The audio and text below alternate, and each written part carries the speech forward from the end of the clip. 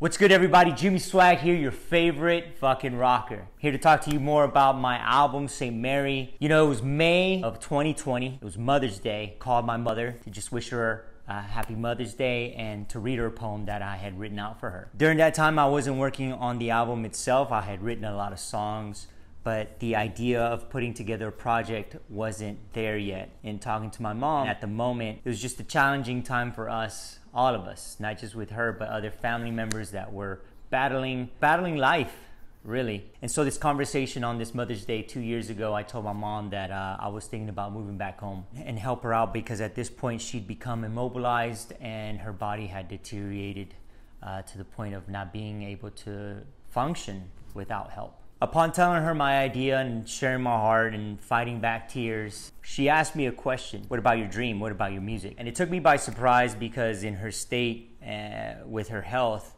I found that to be very inspiring. I saw the magnitude of her strength in that moment. She told me something that day that I will always remember. She told me, if you have a dream, then make it a reality, pursue it. And as tough as it was to hear that coming from her and not knowing that about a month later she would pass away, I held on to that. And as soon as she did pass away, I knew immediately what to do. And I knew immediately that I had to pursue not just music, but that I had to elevate my entire life. I wanted to do that and honor her. So the idea was there right away. Make this album in remembrance of her. The cover, the energy behind it, the purpose behind it. And I'm grateful that I made that decision. I'm grateful for my mother. She has put her blessing over my life and over this project and everything else that I've done and will do. So if you're finding yourself in a difficult situation, whether it's family, friends, siblings, spouses, hold on to faith and hope that things can get better.